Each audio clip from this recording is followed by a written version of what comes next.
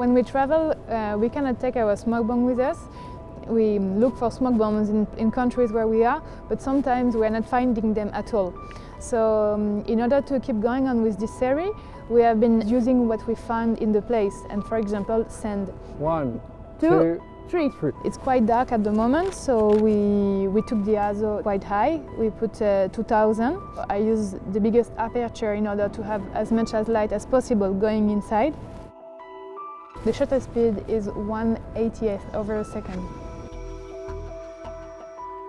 I set the focus on the background, and then the smoke coming to us will be blurry.